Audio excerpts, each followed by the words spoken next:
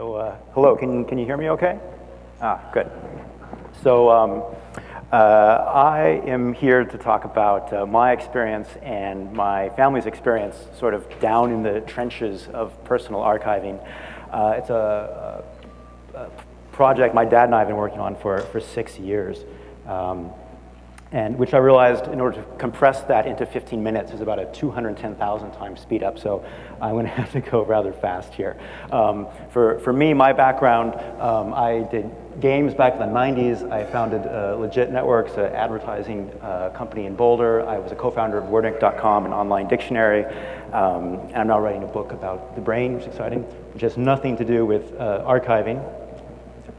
So instead, I'm going to tell you about this archiving project, and I'm going to do it in 4 areas. First, I'm going to tell you sort of the specs of what it is that we actually did. Then I'm going to talk about the technical, geeky, nitty-gritty stuff of the tools we used and all of that, which will sort of flow into me complaining about all the things that didn't work as well as they should have, and then wrap up with what the project meant sort of for me and my family personally, the effects that it had.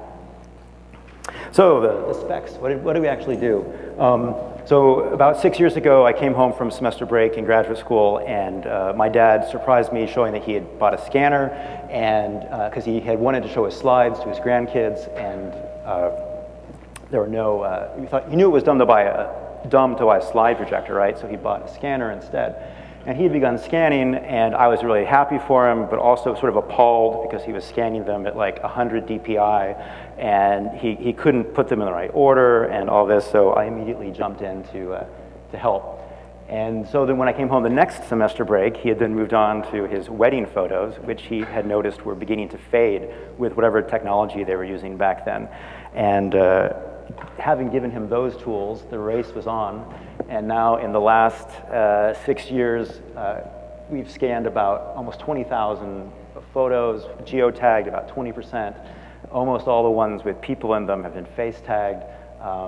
We did all the home movies and audio recordings we've tagged also. There was a cool phase in the 70s where my family was exchanging reel-to-reel tapes as sort of audio letters to each other. And it's given us cool opportunities for me as sort of the geek in the family, having all the faces tagged. Now we can, for anyone in the family, you can immediately pull up all the pictures of them, and we have people for their entire lifetime of faces, and you can do those kind of, you know that guy who took a picture of himself every day for 7 years? You can do that for different people in the family and see how they've aged. It's really, really cool. That video is not playing. And it's not just photos. Some of the really interesting stuff is newspaper articles, like going back to World War II, when my uncle died in World War II. Some beautiful, beautiful postcards, lots of report cards from my parents, which is always funny to look back and see. Things which future generations might not understand, like telegrams up there. And great examples of handwriting and lots of things. So how did we actually do it? Of course, we did the obvious, the scanner pieces, that HP scanner, moved on to a Canon, found a reel-to-reel player at Salvation Army, had to buy a VHS player off of Craigslist. But the real workhorse, of course, is the software, and here it was a real hodgepodge. The good news is that almost all of it's free, which is, my dad really liked that. Picasa has become our workhorse for all of the visual data, and my dad is now the Picasa Pro. We use Audacity for the audio things. Dragon speech recognition, I'll talk about that a bit more in a second. And for a lot of this project, I was living in New York or in Berlin, and so I had to do things remotely. And so we used Windows Live Mesh, was really great for syncing the photos between my dad's laptop, my mom's laptop, the computer in the living room, and to my computer over in Germany. And there's some cool hacks you can do to make Mesh play with Picasa and make it work. And LogMeIn.com is a great service in general for providing tech support to relatives in your family. So I could just log in and take control of their computer and install updates and new versions, and sometimes even while they were asleep. They said it was wonderful. They would just wake up and the software would work, and I would leave a big a notepad message up with what I'd done during the night. and then Mozy.com for backups, in addition to all the backups, implicit backups with Live Mesh. So when my dad was back on that HP scanner, we were using the HP software that came with it, and it had a button to add captions. And it turns out that with this software, when it adds a caption, it just paints like the text onto the image, like destroys the underlying pixels and puts the text over. And so I came home with just appalled that several years of photos had been sort of marred up this way. And of course, the text is not searchable or indexable or anything. HP, I'm sorry, I still hold that grudge against you. And that's when we moved to Picasa. And right at the time when we made this switch, my dad had had surgery on his fingers, and he was never a great typist anyways. And I did the math. It was going to take like 20 years to caption all these photos. And he was more than willing to do it. He just was going away. But I, being the technical support for this project, tried out Naturally Speaking, the speech recognition software. And it worked remarkably well. And so for several months, my mom would complain that her husband spent all day in the office talking to himself. And he just went through and basically relived his life, sometimes consulting my mom's diary or other resources to add captions and dates to all the photos. Another tool which was sort of a surprise hit with my family was things just like Google Street View, where people in the family loved looking at old photographs and then seeing, oh, how does that look now? So you can see what was a church is now not a church, things like that. And really cool lately, I've sort of been geeking out with using Mechanical Turk to transcribe a lot of the textual documents.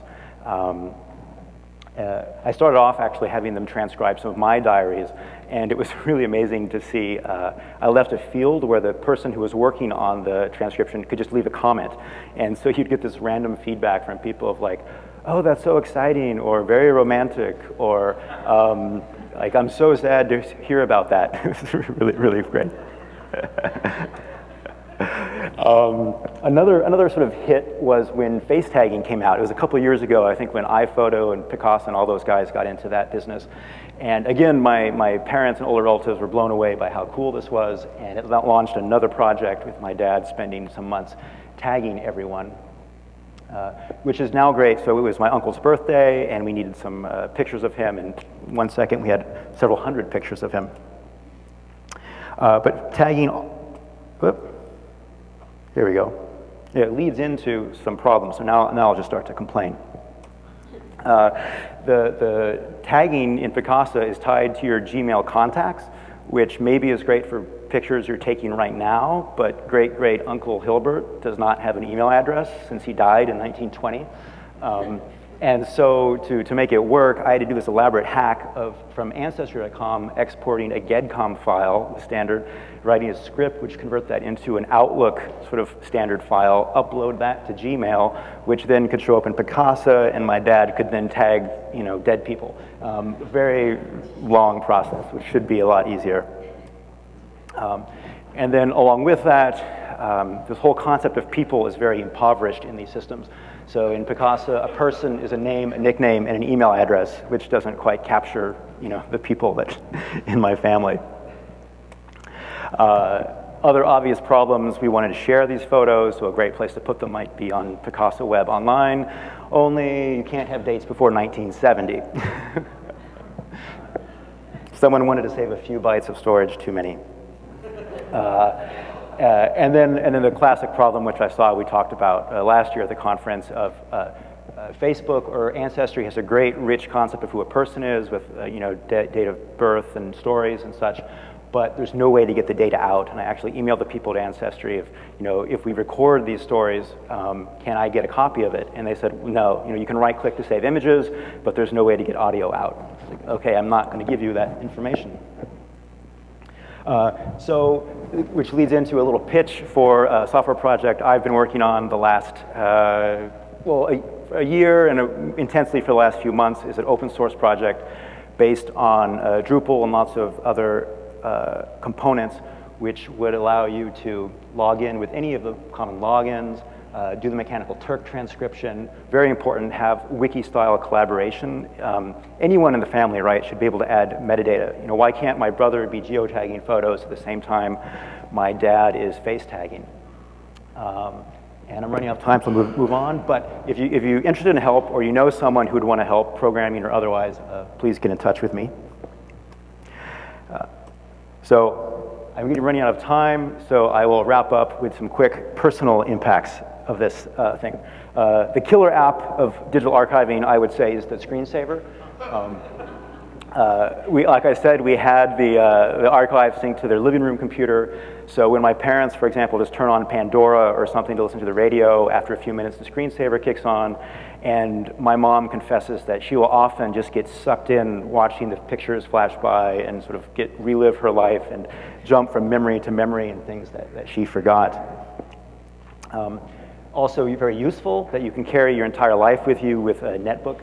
When my parents visited me in Berlin last year, everywhere we went, my dad had his computer and could bring up the pictures from when he was there and comment on what's different and how the trees have grown, etc. And we were able to recreate some shots from then and now, which was really fun. Here we go. Also, it was great for me to rediscover people in my family that I didn't know about. My uncle died in World War II in Corregidor, and we have all these, there's a whole mess of data from it, newspaper clippings and pictures. And reading through it, it was amazing to see, watch him fall in love. He met this girl, they get married, they get separated. A month later, the Japanese attack, he's in Corregidor. And this last letter he writes, and based on the date, we know historically it had to have been in this mailbag that General MacArthur snuck out on a PT boat a day before before it fell to the Japanese. So you get this really intense connection to it. And also, sort of on the negative side, learning what a different time things were back then. This was a birthday card that my dad received for his 8th birthday. Very insensitive, would never fly today. And it was really interesting for me to sort of get in touch with this was accepted back then. And also discovering from the personal side that you don't always, well, not everyone has the same reaction. One member of my extended family, upon seeing all these photos, it brought up some really bad memories from a certain event and actually sort of provoked kind of a crisis and a breakdown. So it was interesting that it's not always good to have access to all these photos. And getting right to the end, they say Carl Jung has this theory that one of the tasks of aging for people is to review their life and find out what it means and to come to terms with it. And I think with my dad especially and my parents, like going through and this process of archiving and adding the captions really was part of this process of coming to grips with one's life. And lastly, it was a great project to do with my dad and to get to know him as an adult. So that's it. I've talked about what we did, the technical aspects, I bitched and whined a bit, and the personal impacts. And if you have any questions or want to help out with the open source project from coding, please get in touch with me. Thank you.